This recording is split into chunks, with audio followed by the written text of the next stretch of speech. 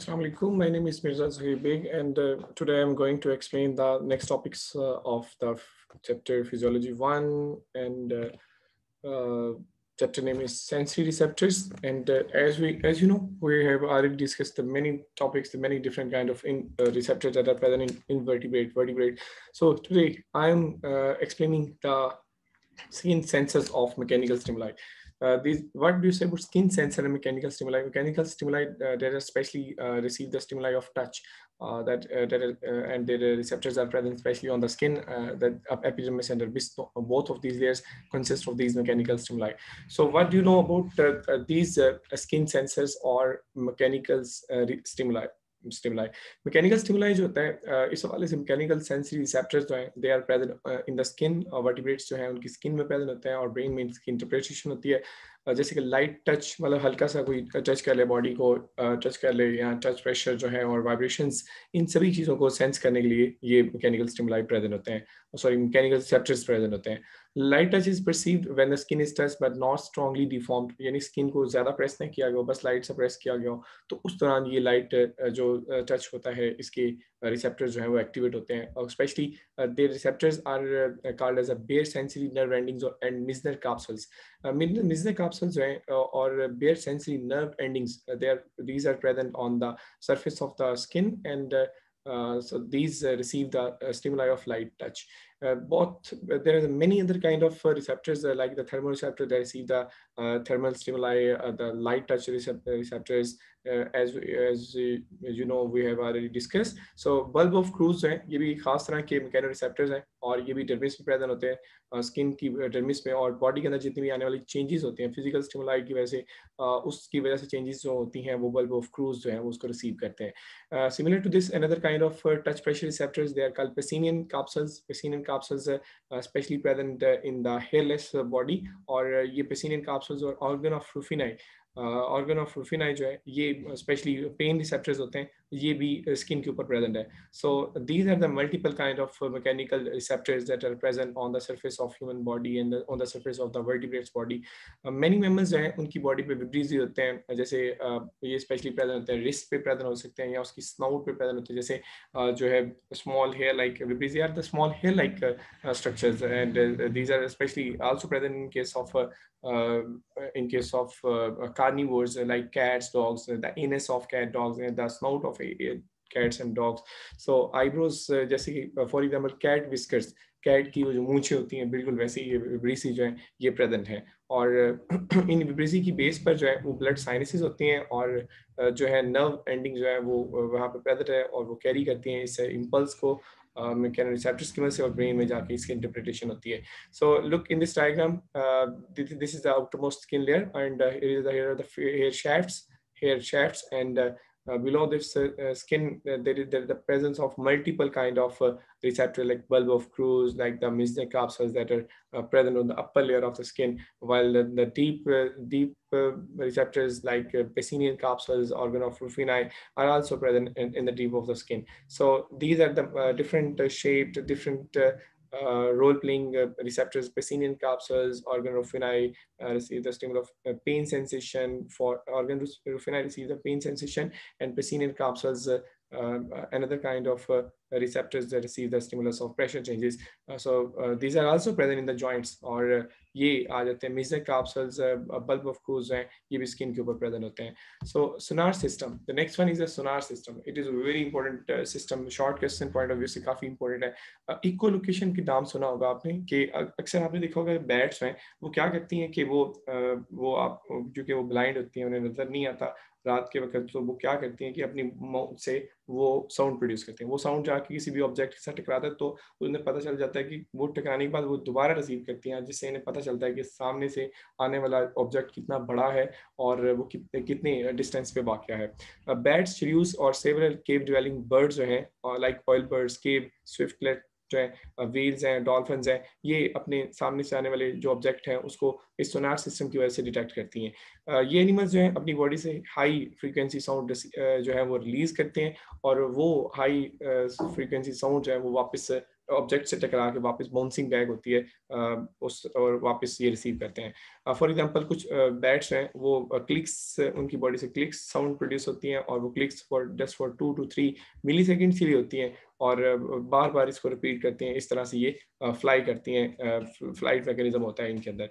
सो अपने प्रे को कैप्चर करने के लिए अपने जो है इनके अंदर ये सोनार सिस्टम प्रेजेंट होता है। Smell is the next kind of sensation. Smell जो है olfactory system, that is a sense of smell. और ऑल्फैक्शन के लिए हम देखते हैं कि वर्टिब्रेट की नेजल कैविटी जो है उसकी रूफ के अंदर रिसेप्टर सेल्स होते हैं, जिन्हें ऑल्फैक्टरी न्यूरॉन्स बोलते हैं।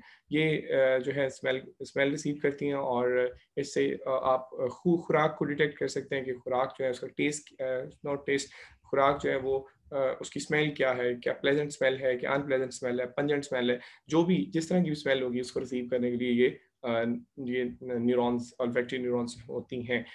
These are densely packed. For example a dog, एक कुत्ता जो है, आपने देखा होगा डॉग्स में स्निफिंग हैबिट बहुत शार्प होती है। वो कहीं से भी, मतलब इवन कहीं पर जो है अगर कोई भी ऑब्जेक्ट किसी मार के किसी ने जो है वो घड़ा खोद के उसके अंदर डंप कर दिया, तो देन उसको कवर कर दिया सॉइल से, तो वहां से भी ये जाके वो खुदाई करके जो है डिगिंग करके वहां से वो ऑब्जेक्ट निकाल के खा लेता है। सो डॉग्स हैं वो कहते हैं कि up to 40 million olfactory receptor cells हैं पर स्क्वायर सेंटीमीटर, यानी 1 स्क्वायर सेंटीमीटर डॉग की जो रीजन है नोज का, तो वहां पर 40 मिलियन ऑल्फैक्टरी रिसेप्टर्स मौजूद हैं। और हर जो है ऑल्फैक्टरी सेल वो एंड होता है एक टफ्ट ऑफ सीलिया पे, और वो टफ्ट ऑफ सीलिया जो है वो रिसेप्टर साइट्स हैं और केमिकल्स डिटेक्शन के लिए, केमिकल्स को रिसीव करने के लिए। मैकेनिज्म क्या है कि जहाँ से भी ऑर्डर आ रही होगी, ऑर्डर ऑफ मालिक्यूल्स है वो बाइंड होगी, मतलब इनके साथ अटैच होगी इसकी स्किन के साथ, तो protein receptors on the receptor plasma membrane, तो वो स्किन के ऊपर जो रिसेप्टर है उनकी प्लाज्मा मेम्ब्रेन के जो रिसेप्टर्स हैं वो एक्टिवेट होंगे, और वो प्लाज्मा मेम्ब्रेन की परमेबिलिटी चेंज करेंगे, जिसकी वजह से जनरेशन पोटेंशियल चेंज होगा। Olfaction in different vertebrates, like in case of fishes में एक्सटर्नल लेयर्स होते हैं, और स्नाउट देखी गई है फिशेज में, स्नाउट प्रेजेंट होते हैं ऑल्फैक्टरी रिसेप्टर्स के तौर पे। स्नाउट जो है वो सेंसेशन करता है। और सालमन जो है, लैम्प्रेस हैं, हमेशा पानी देने के बाद उसी स्ट्रीम में वापस आ जाते हैं कि जिस स्ट्रीम से वो मूव किए होते हैं, because they move, these are the fishes that move, these are fishes that are diatomous fishes. Diatomous fishes वो होती हैं जो दो मुख्तलिफ इन्वायरमेंटल कंडीशन में सर्वाइव करती हैं, फ्रेश वाटर में भी और मेरीन वाटर में भी। तो स्पॉनिंग किसी और इन्वायरमेंट में करती हैं, अंडे कहीं और देती हैं, और जब अंडे देती हैं तो वहाँ से वापस आ जाती हैं उसी नेचुरल इन्वायरमेंट, उसी इन्वायरमेंट में जहाँ पर ये पहले सर्वाइव कर रही थी। और ये सिर्फ और सिर्फ ये अपना उस हैबिटेट को डिटेक्ट करने की रीज़न सिर्फ ये है कि इनमें ऑल्फैक्शन प्रेजेंट है, और वो वहाँ से गुजरते हुए जो इनकी बॉडी से फेरोमोन्स केमिकल निकले थे, ये उनको दोबारा से रिसीव करते हुए उसी डायरेक्शन मूव कर जाती हैं। ऑल्फैक्शन इन एम्फीबियंस जो है खासतौर पे अपने मेटिंग रिकॉग्निशन, अपनी स्पीशीज को रिकॉग्नाइज करने के लिए, कि यहाँ जो नॉक्शियस केमिकल्स होते हैं उनको डिटेक्ट करने के लिए या खुराक को लोकेट करने के लिए अपने ऑल्फैक्टरी सिस्टम का इस्तेमाल करते हैं। रेप्टाइल्स के अंदर बहुत सारे डिफरेंट रिसेप्टर्स हैं, लाइक जैकबसन ऑर्गन्स हम पढ़ेंगे, जिन्हें वोमेरोनेजल रिसेप्टर्स भी बोलते हैं। ये देखते हैं कि ये क्या होते हैं। Mostly reptiles, except crocodiles, possess blind ending pouches that open into mouth, called Jacobson organs. इसका मतलब prominent तो snakes के अंदर है Jacobson organs, वो meronasal organs है, लेकिन बाकी vertebrates, बाकी जो reptiles हैं उनमें भी present है, except यानी सिर्फ crocodile के अलावा बाकी सभी reptile में ये ऑर्गन्स जो है प्रेजेंट है। तो ये एक एमसीक्यू है, इसको अंडरलाइन कर लीजिएगा। As in snakes and lizards में स्पेशली प्रेजेंट है। ये प्रेजेंट कहाँ पे होता है? बेसिकली जब हम इस जैकबसन ऑर्गन को देखते हैं तो ये एक प्रोट्रूसिबल इनकी फोर्क टंग होती है of snakes and lizard flick out, वो अपनी टंग बाहर निकालते हैं। आपने देखा होगा अक्सर सांप अपनी वो जो टंग होती है, फोर्क टंग जो होती है, दो शाखा ब्रांच टंग होती है, उसको बाहर निकालता है इन्वायरमेंट में, सैम्पलिंग ऑफ द इन्वायरमेंट के लिए यूज करता है। तो वो जब बाहर निकालते हैं तो उसके ऊपर जो है वो स्पेशली वो टंग के ऊपर जो केमिकल्स होते हैं वो अटैच हो जाते हैं। जब वो केमिकल्स अटैच हो जाते हैं तो अटैच होने के बाद ये उस टंग को माउथ में ले जाता है। माउथ की जो टंग की जो रूफ है, ऊपर जो टॉप है, वहां पर ये स्पेशली ये प्रेजेंट होते हैं जैकबसन ऑर्गन्स, और इस तरह से एयरबोर्न केमिकल्स को डिटेक्ट किया जाता है, इवन फूड को डिटेक्ट किया जाता है, मेटिंग के लिए अपनी स्पीशी को रिकॉग्नाइज किया जाता है। सो ये जो है टेट्राटोरा और टर्टल्स, ये जैकबसन ऑर्गन्स जो है वो to test object held in mouth, यानी उनमें सिर्फ लिजर्ड और स्नेक का तो बता दी, लेकिन ट्वाट्रा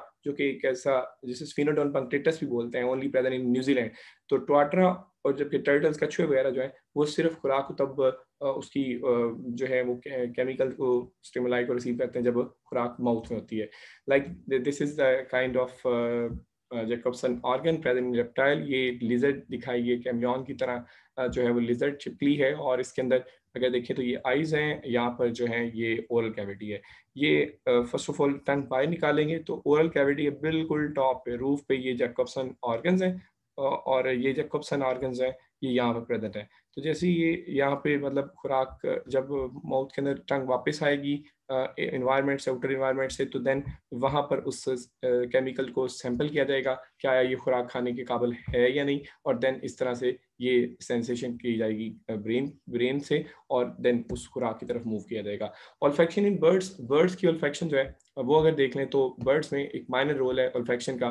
खासतौर पर एक्सटर्नल लेयर्स होते हैं वो अमूमन उसी से मतलब उसी की वजह से ये भी सेंस करते हैं. लेकिन बर्ड्स के अंदर जो सबसे प्रोमिनेंट ऑल्फैक्शन देखी गई है वो वुल्चर्स के अंदर. आपने देखा होगा गिद्धें जो है वो बड़ी दूर दूर से अगर कोई स्मेल आ रही होती है खासतौर पर डेड ऑर्गेनिक मैटर की, डीकम्पोज मटेरियल की, तो वो गिद्धें उस डायरेक्शन मूव कर जाती हैं. खासतौर पे जो डेजर्ट्स होते हैं, सेरा होते हैं, वहाँ पर ये देखी जाती है. ऑल्फैक्शन इन मैमल्स के लिए तो बड़ी इंपॉर्टेंट है. टेस्ट जो है वो आप किसी भी तरह की टेस्ट करते हैं, और आप हर तरह के जायके, मतलब हर तरह के जायके जो हैं वो चखते हैं. अल्लाह ताला ने आपको इस चीज़ से नवाजा है, ऑल्फैक्टरी सिस्टम से नवाजा है. ये ऑल्फैक्टरी सिस्टम जो है टंग इसमें मेजर रोल प्ले करती है. टेस्ट और गस्टेशन. Test is also called गस्टेशन, short question है. The receptor for test are chemo receptors. Definitely test के रिसेप्टर जो है वो कीमो रिसेप्टर्स कहलाते हैं. दे may be on the body surface of the animal, in the mouth और in the throat. फेरिंग, कुछ animals हैं जिनके फेरिंग्स पे भी ये रिसेप्टर्स पैदा होते हैं. तो पेपिलाई, ये पेपिलाई जो है ये स्पेशलाइज स्ट्रक्चर्स हैं जो कि कुछ मैमल्स की टंग के ऊपर, जुबान के ऊपर जो है वो ये छोटे छोटे प्रोट्रूबरेंसेस हैं. लाइक अगर आप नेक्स्ट डायग्राम में देखें तो यहाँ पर आपको ये जुबान नजर आ रही है, और इस जुबान को जब इसकी एनाटॉमी चेक की गई तो यहाँ पर ये उभार जो है प्रोट्रूबरेंसेस हैं, ये पेपिलाई कहलाती हैं. तो इससे डिटेक्ट करते हैं हम, टेस्ट करते हैं किसी भी चीज़ को. It give the tongue it's bumpy appearance. Taste buds जो है इसके जो क्रेविसेस है, पेपिला के सराउंडिंग में जो घड़े हैं, क्रेविसेस है, वहां पर जो है उन्हें हम टेस्ट बड्स बोलते हैं, और these taste buds are called as a receptors for the test. Structure देखी जाए तो taste buds are barrel shaped clusters of chemoreceptor cells called gustatory sales, and supporting cells arranged like alternating segment of an orange, जो है alternating segment of an orange, और extended from each receptor cells are gustatory hairs. ये gustatory hairs जो है वो present है और उसको सेंसरी न्यूरॉन्स जो है रिसीव कर लेती हैं. फॉर एग्जांपल अगर इस डायग्राम से क्लियर करें तो इस टंग के ऊपर ये पेपिलाए हैं, देन क्रेविसेस जो हैं वो इसके टेस्ट बड्स हैं. इन क्रेविसेस को अगर देखें तो these are the crevices. In crevices के अंदर ये गस्टेटरी सेल्स हैं, these are test receptor cells, और ये जो है इनके साथ कनेक्शन होता है फर्दर न्यूरॉन्स का, और न्यूरॉन्स इसको जैसे कि ये देखिए सेंसरी न्यूरॉन्स इसकी सराउंडिंग में प्रेजेंट है, इन गस्टेटरी सेल्स की सराउंडिंग में, तो जो मैसेज को रिसीव करती हैं, जो टेस्ट को रिसीव करती हैं. मैकेनिज्म क्या है? The four generally recognised test sensation are, 4 मुख्तलिफ तरह की सेंसेशन है टेस्ट के वाले से इंसान के अंदर. उसमें स्वीट जैसे कि शुगर्स वगैरह, सोर्स जैसे कि मतलब खट्टे जो हैं एसिड्स हो गए, बिटर टेस्ट वाले जैसे अल्कोलाइड्स होते हैं, और साल्टी जो कि इलेक्ट्रोलाइट्स वगैरह होते हैं, उनको सेंस करते हैं. लोकेशन ऑफ टेस्ट बड्स हैं वेरी करते हैं. रेप्टाइल्स एंड बर्ड्स हैं उनकी बॉडी के अंदर अगर देखा जाए तो माउथ में उनके ऐसे कोई भी रिसेप्टर प्रेजेंट नहीं होते, तो उनकी फेरिंग्स के अंदर कहा जाता है कि रिसेप्टर प्रेजेंट है. इसका मतलब जो सेंसेशन ऑफ टेस्ट है in case of reptile and birds, ये फेरिंग्स में जाकर रिसीव होती है.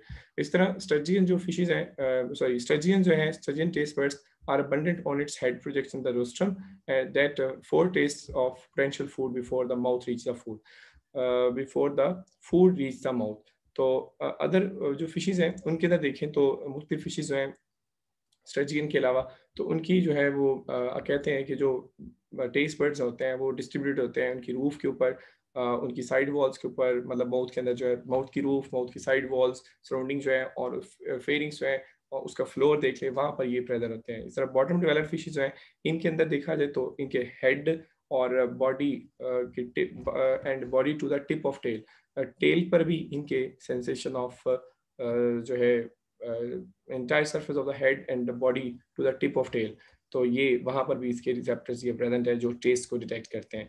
जबकि कैटफिश के अंदर विस्कर्स होते हैं। कैटफिश को कैटफिश इसी वजह से बोलते हैं क्योंकि उसके यहाँ से विब्रीज अराइज करते हैं, हेयर लाइक प्रोजेक्शन अराइज करती हैं, और वो जो है वो सेंसेशन ऑफ टेस्ट के वाले से भी इंपॉर्टेंट है। So this is the lecture of today. Next इंशाल्लाह हमारा लास्ट टॉपिक रह गया VN in case of vertebrate receptor का, तो इंशाल्लाह नेक्स्ट लेक्चर्स में हम उसको क्लियर करेंगे। अल्लाह हाफिज।